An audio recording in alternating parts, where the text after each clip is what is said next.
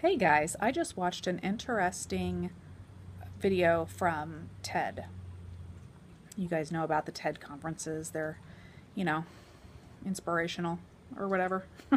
uh, I like watching those and kind of following along on what they post because, the speeches that are given are always at least thought provoking, if nothing else. So I watch a lot of them. And one that I saw today was about creativity and how, one, it doesn't happen in the office, and two, it doesn't happen in short periods of time. It requires long periods of time to get great ideas and have them really come to fruition, I guess, in your head. And I thought that was pretty interesting because today, right now, Raymond is in my office, in his little portion of my office, talking on the phone for his day job. He actually came today to kind of do a little bit of his day job work and also kind of on the side do a little bit of work for me for Snapchick. But he keeps getting interrupted by his day job. And it's funny because I watched this video today and it talks all about how work doesn't get done in the office. Work gets done at other times because you're always getting interrupted by the phone, by people, by meetings, by conference calls, and hilarious. That is actually happening right now in my office. And I wanted to talk to you guys about it because, thinking back, I'm thinking about the companies that I did work for. And, one of them was a very small company. It was super successful. They were growing so fast and making so much money. And, their meetings that they would have, and that I was actually able to go to a couple of them, that were really steering meetings, steering the direction of the company, thinking about what, the next thing is, the next customers that they wanted, the next pie in the sky idea. They were all off site. They were at the owner's house.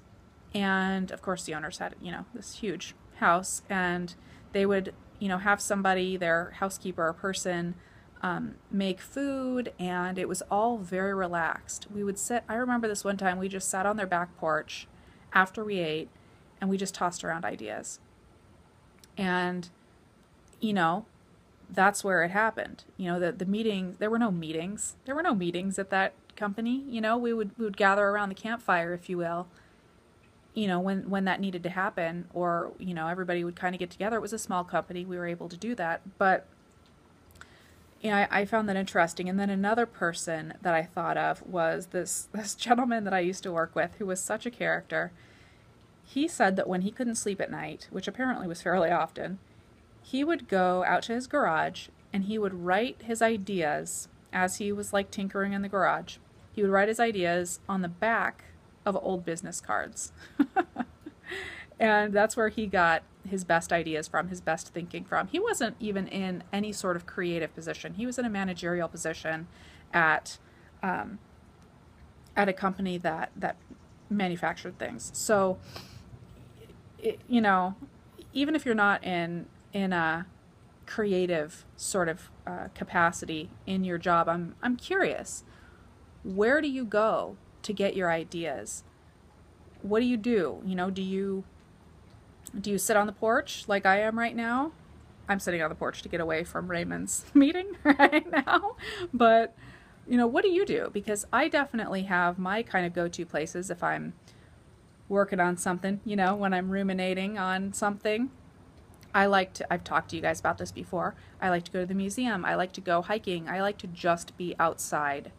And I think that's also why I like to change my office around a lot, because it makes me feel like it's not an office. It's always something new and different, and it's kind of shakes me up a little bit. So, anyway, that's it for me.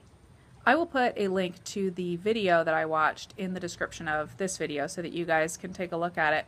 This isn't any sort of groundbreaking idea, but it did get me to thinking, and I did think it was awfully funny that came up today in my situation today, where I'm listening to Raymond continually getting interrupted by his day job. and which he hates, by the way. He doesn't even like his day job. So that's it. Talk to you guys later.